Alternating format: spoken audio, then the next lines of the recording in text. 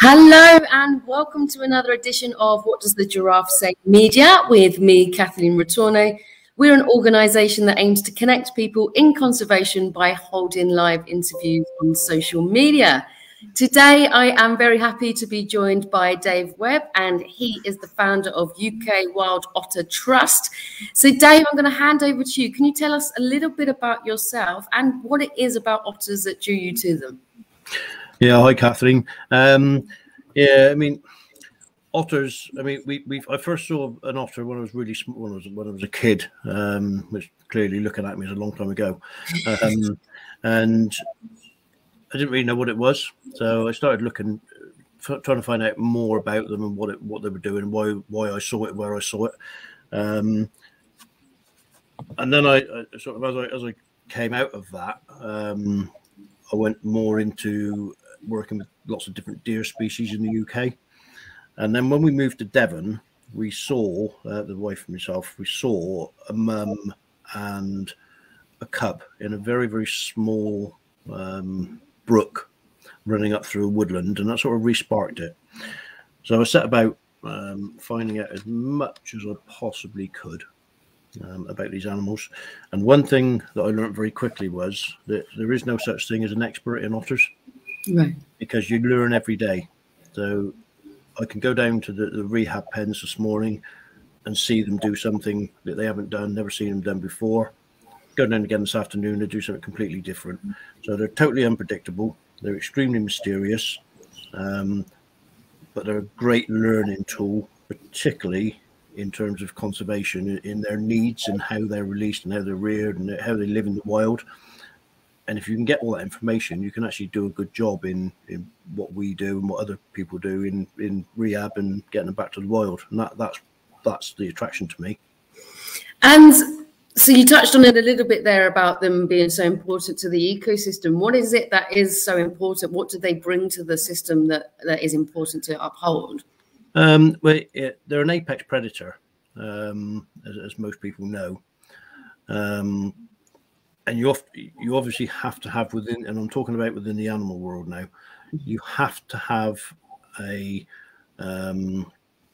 apex predator in order to keep everything below that in the food chain, in the habitat and the everything else.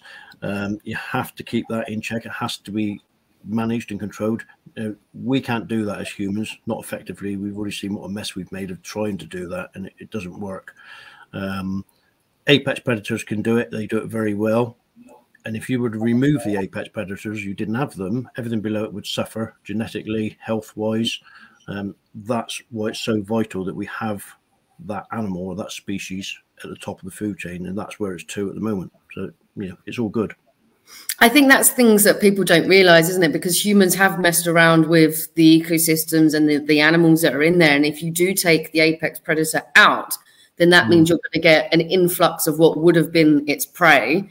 And then that's going to then decimate what they were eating. And then it kind of, the scale kind of goes from there, right? Yeah. Yeah. It's a tumble effect, you know, and we do lots of work with angling. Again, we'll touch on that later, I'm sure. But, you know, the biggest mistake, as I see it, is that people try to manage the habitat, the riparian habitats and things like that from the top down. We shouldn't. We should be looking at the bottom up, because all the main problems are on the bottom, not at the top. Yeah. So the apex predators aren't causing the problem; they're helping us solve it, providing we're starting at the top, or providing we're starting at the bottom and go, working up to where they are. If you're trying to remove apex predators and go the other way down, it's a disaster. It doesn't work. Yeah, I completely agree. So you mentioned a little bit there. So what are the threats that we are seeing to otters? Are they endangered? What's their status? And kind of what's the impact here? Well, they're listed on the IUCN groups. They're listed as near threatened. Now they are thought to be in every county in the UK. They only say that because they've done spraint surveys. Now, spraint surveys are not reliable. That geographically they're okay, but if you've got two counties together, Devon and Cornwall, for example, I live probably 20 miles from the Cornish border, but in Devon, and otters males have a territory of up to 20 miles sometimes more. So it would be very easy for an otter close to the border this side, go to Cornwall, spraint, and then come back. And then the spraint in Cornwall counted, when in actual fact there may not be one there, but it's counted as one because it's had a spraint there. So they're not reliable in that source. And the main threats to them at the moment is, the biggest killer is road traffic accidents. There's a lot of more road infrastructure around than there used to be, back 10, 20 years ago. And we do still sadly see some persecution, illegal persecution, shooting, trapping, drowning, snares, nets, you name it, we see it. And again, that's another story that would take up 3 shows probably if I started talking about it too much. But the main threat is road traffic accidents. And so, aside from the road traffic accidents, you're saying about them being, essentially hunted. Why is that? What is the reason behind that? It's generally from fisheries or river keepers. Now, you cannot fence a river to protect it. That's quite obvious, and it's quite obvious why. I feel for those guys. The lakes, most can be fenced, but not all. And sometimes people just can't be bothered to fence because they don't see that it's necessary to do that. They would rather take the chance.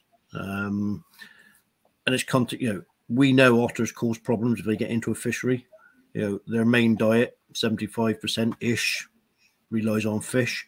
And if they stumble across a lake full of fish that's unfenced, it's like us walking into a bank with no locks on it on the safes. You're going to help yourself, you're going to feed, and you're going to go off, and you're going to go back and try your luck again. And whilst we know that that's conscientious, contentious,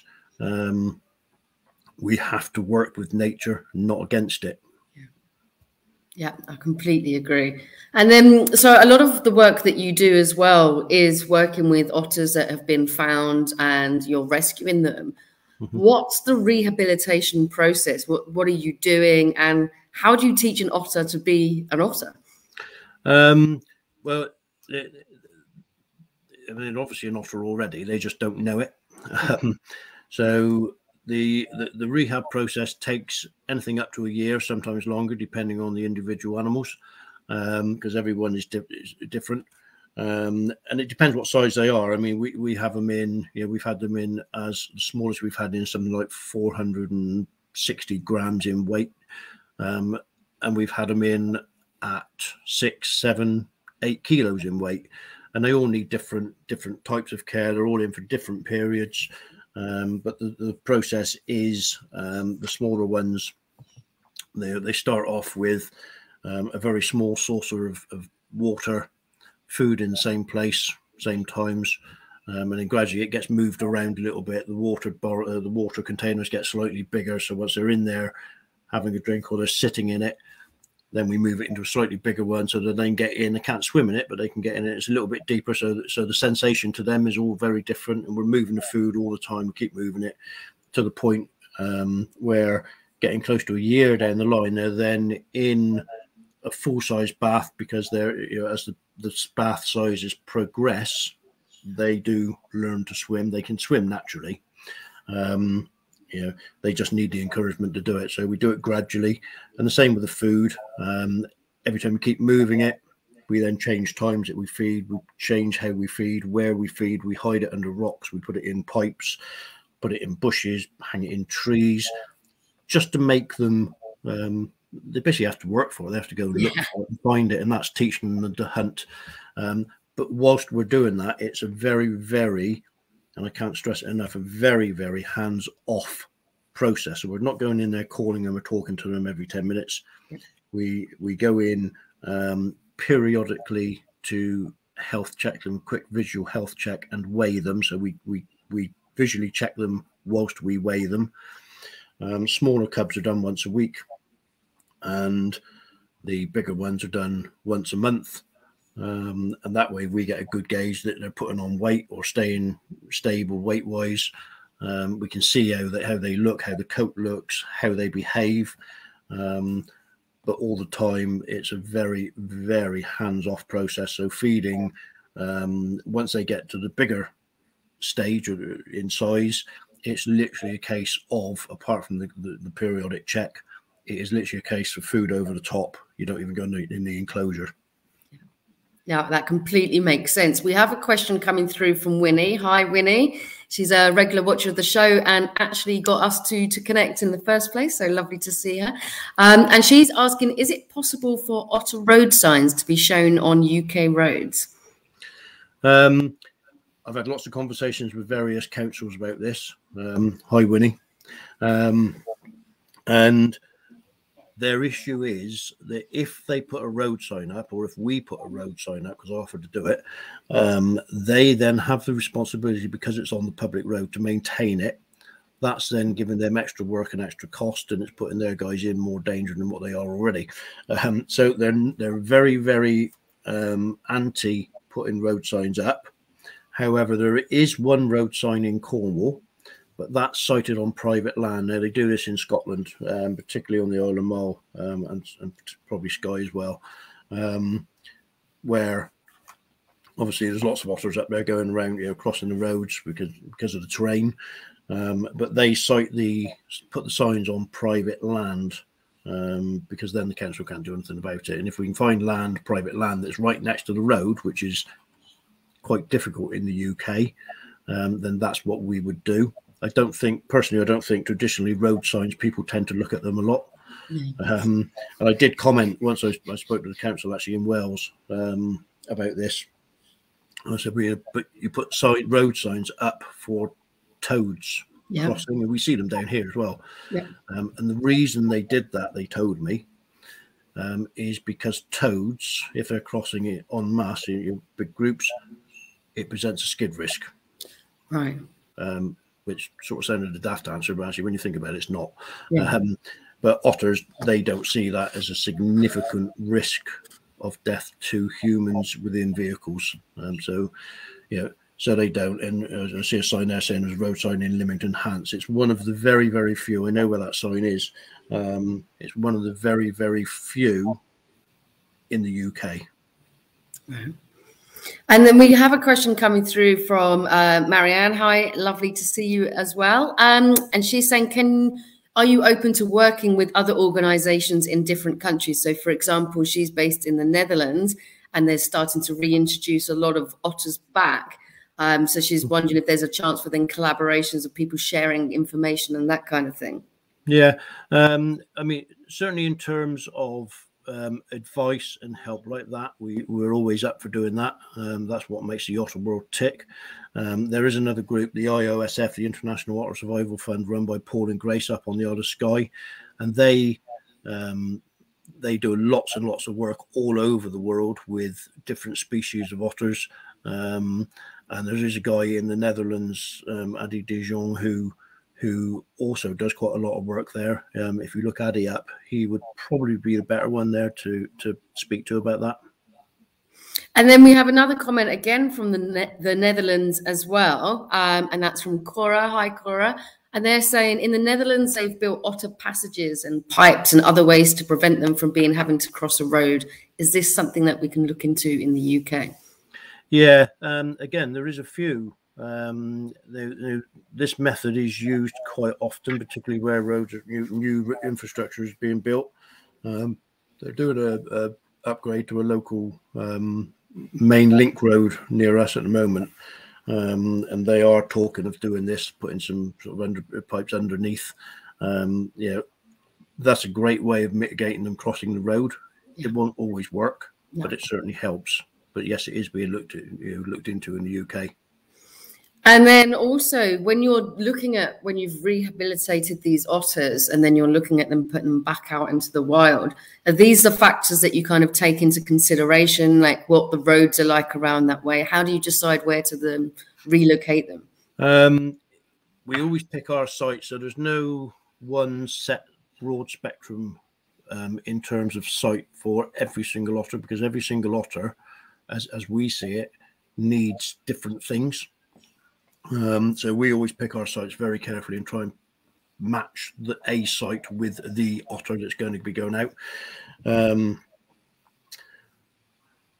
But people say to me, you shouldn't release near fisheries. Well, an otter's got a 20-mile radius, territorial habitat patch. If you wish a male, certainly where I live, it would be impossible not to release near a fishery, because there's a lot of fisheries around here. In some parts of the country there isn't, but we do our best, our absolute best, to ensure that when they go out, it's in the most secluded spot possible, and that's purely for the otter safety. It's about keeping them safe.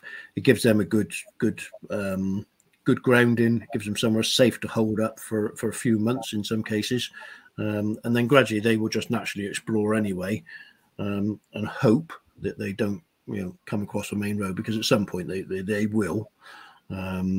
But we do our utmost to try and keep everything away from roads, fisheries, housing estates and places like that. So the places we use are extremely secluded.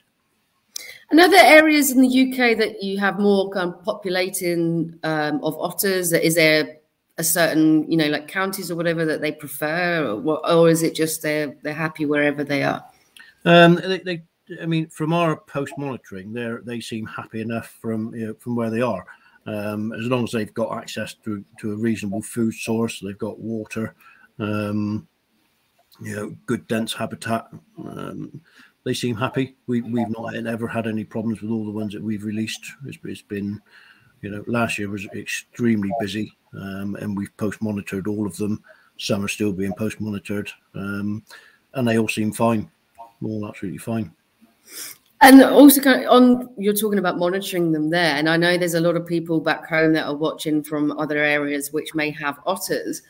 If you're like a novice and wanted to go and spot an otter, you said, I think right at the start, that they're quite an elusive animal.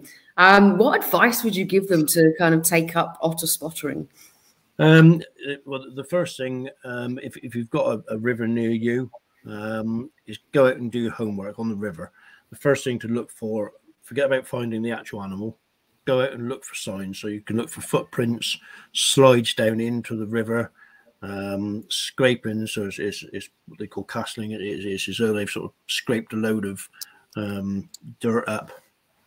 The spraying, you can find that quite distinctive. And then once you've found that, you can put some cameras out. If you've got permission to be on the land, you can put some cameras out on those spots and see what you get. And once you've found that, you can then, over a period of time, you'll get a good picture of their movements and how they behave, how they work, where they're moving to, times and stuff like that. And then if you sit in the right spot, you sit quiet. Always sit downwind of them, don't sit upwind of them. And eventually that hard work, you'll be rewarded. And it makes it so much worthwhile as well, because you've actually taken the effort to find the signs, and then you see that otter, and when you see your first one, it's something you won't forget. I can guarantee it. I mean, they make you work for it, right? If you want to see one, definitely. You have to work for it. Definitely. Is there a particular time of day? Is there? I don't know, like any kind of like weather conditions or anything like that? It probably varies through the UK. Down here, it tends not to make that much difference. I mean, I've seen them in all times of day. I've seen them in all weathers. And everything an otter does is driven by food. If the food supply is not there, you ain't going to see one. It's as simple as that. So, most of the rivers down here, we're lucky because they're some of the main game fishing rivers. So they've got salmon, they've got eels, they've got trout, they've got grayling. So we know there's good food supplies in those rivers. And incidentally, the catch rate or the catch records for those fish, for the fishermen, excuse me, is actually going up year on year, even though they've got otters. So it just shows how an apex predator can actually benefit the species below them. But no, there isn't. I mean, I can see them any day. People say early morning, last thing at night, dusk.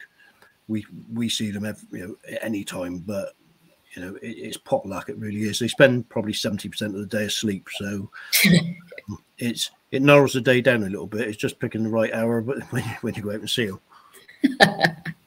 And I know when I mean, even before we went live, we had a phone call to say that there was an otter that needed to be looked after. Typically, how do you find out about these animals? And if someone does come across a live otter or cub that needs help, what should they do? Well, they can ring us. Yeah, literally, as I was about to come on air, we had another call from somebody in Lincolnshire who's just found a small cub. It's been there for a while, crying. They've now picked it up after monitoring it for a few hours. We always say to people, if they ring us and say there's a cub there, we say, as long as they haven't touched it or picked it up, we say monitor it for 24 hours, because quite often the mum will leave it for a considerable time and then go back for it. If it's still there in 24 hours, ring us and we'll do something. This one had been there not for 24 hours, but for a considerable time, and it's out in daylight, which is, you know, sort of unusual up there. Anyway, so they've picked it up. That's now going to be diverted to one of the local wildlife hospitals that we work with. So the best thing, if you see one, find one, don't touch it immediately, ring us, we'll ask you some questions, you can give us the information, and then we'll make that call, because it's really, really important for the otter that it's not just taken to any old rescue centre, and I don't mean that in a derogatory way. Really? There are very few places in the UK that actually know or have worked with otter cubs, and they need specialist care. The first 24, 48 hours, if they get the wrong care, it will kill them. It's simple as that. So you've got to give them the best chance. So ring us. We've got a nationwide network of hospitals that we use. Virtually every county in the country is covered, and we can get that diverted to the right place within a good time, and, you know, give it the best possible chance before it comes down to us. And are they dangerous to humans? Say one was injured, would you be at risk if you did touch it, for example? Yeah, you'd probably use your fingers. Yeah, it's a natural thing. If they're injured and you try and get near it, and it's still, you know, providing it's not concussed or anything like that, it's quite possible. They're still very, very capable of giving you a nasty nip, even the smaller ones. So you have to be extremely careful. It's not just a case, not like dealing with anything else like a fox or anything like that. They're very, very different, and they're capable of inflicting some very, very nasty wounds. So yeah, it's a natural defense. If they're injured, you know, and you try and get near it, they are going to defend themselves. They don't know you're trying to help it. And the smaller cubs, when they're really, really small, you can quite often get out of those and pick them up, because they're, you know, they're dehydrated or, you know, really, really cold, really, really tired. You know, the rule of thumb is, if you can walk up to it, it needs help. It's as simple as that. Okay, that's good advice. Thank you for sharing that. We've got a question coming through from Cheryl, and she's saying, why are otters now traveling through very shallow brooks instead of canals and rivers?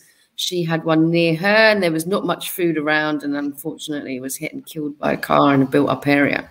Yeah, and we see this a lot. You have to remember that a natural habitat for an otter is a river. The natural habitat for an otter isn't a canal. And very generally, if it's accessing the canal via a river or of some sort, somehow, they normally leave the rivers when they're in flood. So when the rivers are in raging torrent, as they are down here sometimes, everything an otter does is maximum return for minimum effort. So they're not going to swim in a very, very strong flowing river, flooded river, particularly if they've got cubs. They will move them into the smaller, shallower, slower waters like canals and small brooks, and look for food, even though there's not much food in the one that Cheryl's mentioning there. And sadly, that's how, as I said before, that some are hit by cars and killed. And then we have another question coming through from Leslie. Hey, Leslie, lovely to see you. She's based in South Florida, and she's asking, are they naturally aggressive? She saw 4, and when they got in the water, when she was looking at them, they were hissing at us.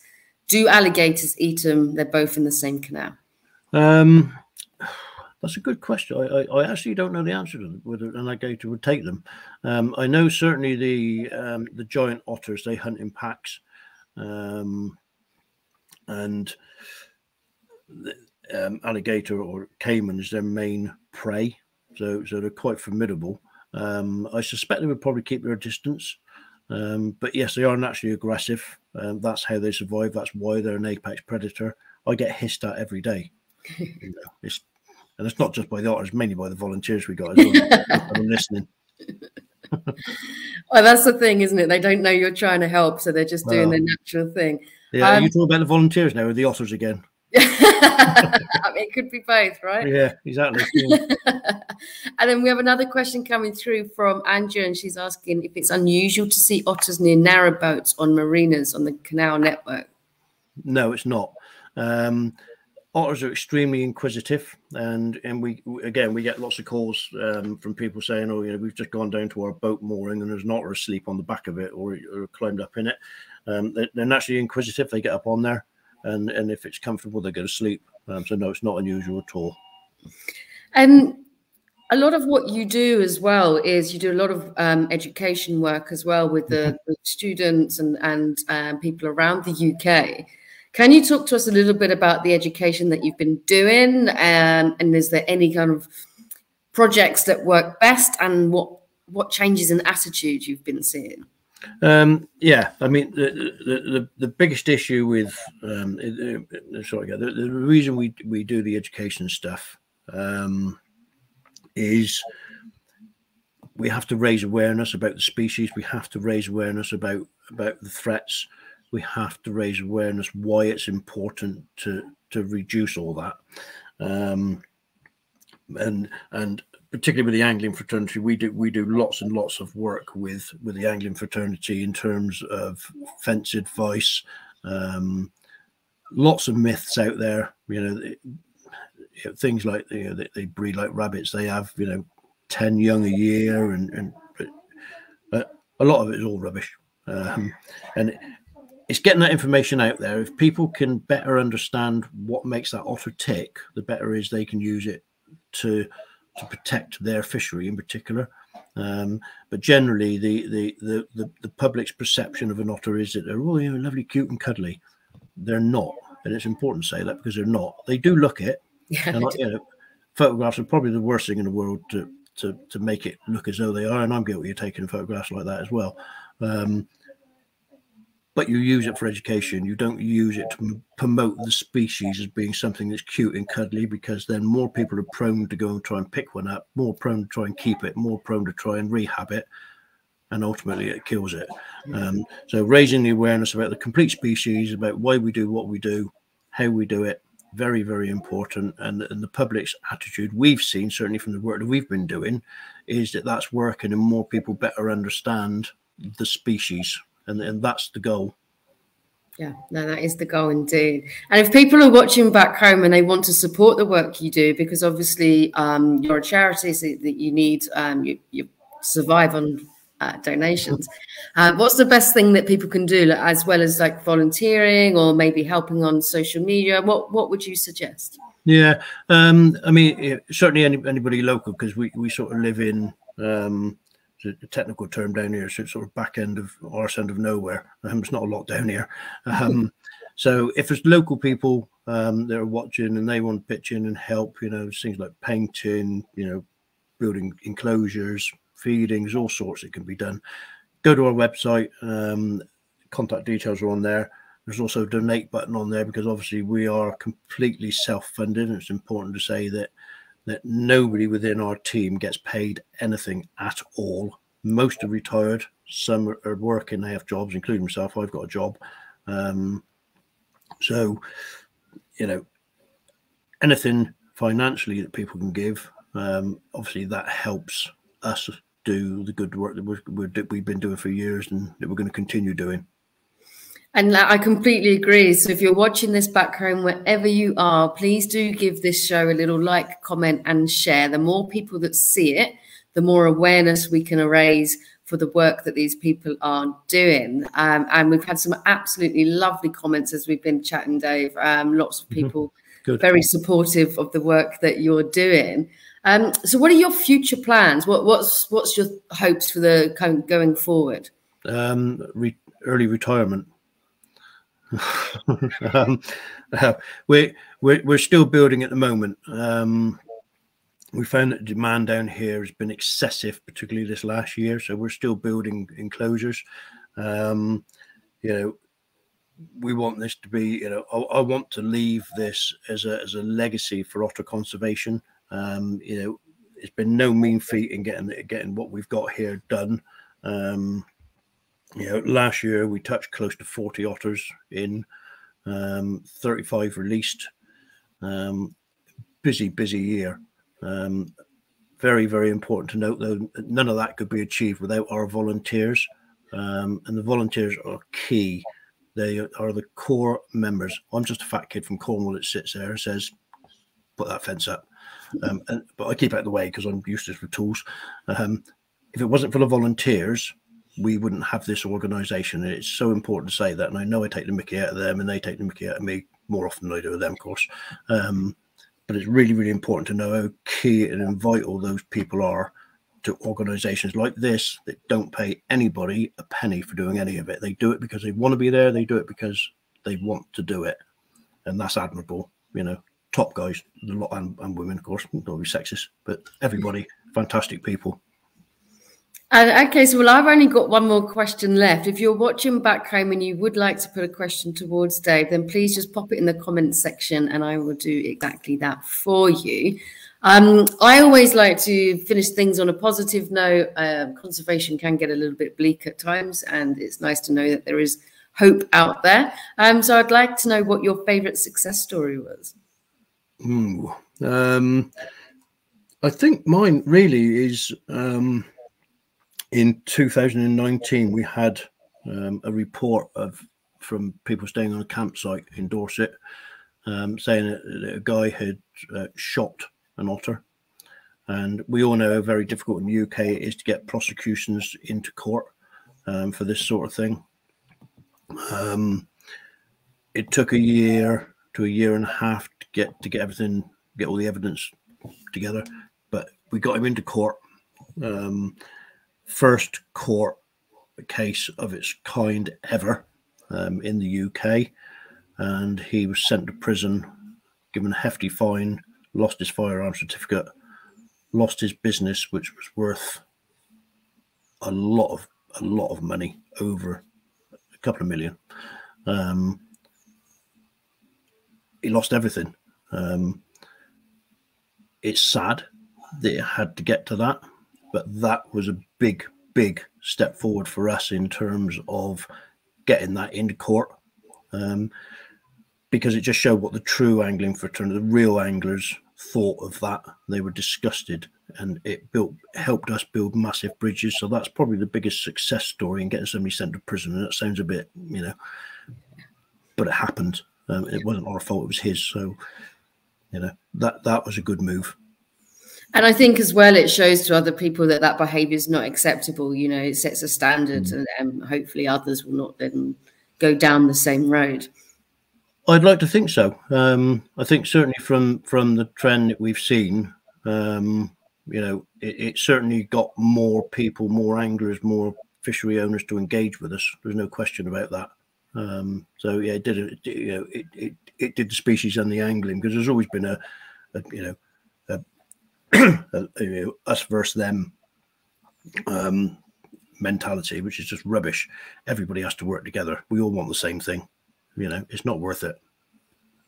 And then we got Cheryl's coming back on, and she's asking, she wanted a bit more clarity about why they're going into the shallow rivers. I mean, you touched on it earlier before, that it was a easier traverse for them, even though there's no food. Is that the case? Yeah, that's right. Yeah, it's quite often it's when it's when the rivers are in flood, or there's high water around, or something's disturbed them. They will move away, and they use the smaller lakes, or uses the smaller waterways. Otters, in actual fact, even though they're semi-aquatic, don't actually need a lot of water. They're quite happy covering large areas over land, and they can do it quite quickly. So it's not unusual to see them in areas where there isn't a lot of water or a lot of food. They'll find food. They don't just eat fish. They will eat fish, eggs, birds, mammals. I've even known them eat fruit, blackberries and things like that. So they're very adaptable, and that's why they survive. Excellent. Well, thank you so much, Dave, for coming on. We've had, as I say, a really nice feedback coming through. Thank you, everyone back home, for watching and for putting your questions to us as well. Really appreciate it. Is there anything you'd like to finish with before we say goodbye? Mate, no, just thanks for the opportunity to be on here. Really, a little bit more, a lot more awareness raised. Great stuff, and I hope everybody's enjoyed the chat. So, yeah, look us up on the website. Excellent. Thank you, Dave. And I hope everyone's got a bit more of an understanding about these wonderful animals. And as he said, check them out on the website. Also, go and check them out on Facebook as well. And you can follow them on social media. As I say, any likes, comments and shares all go towards helping to raise awareness to people who may not be aware of what's actually happening with the otters. So thank you very much. And thank you, everyone, for your lovely comments. And from me, enjoy the rest of your day. Cheers. All the best.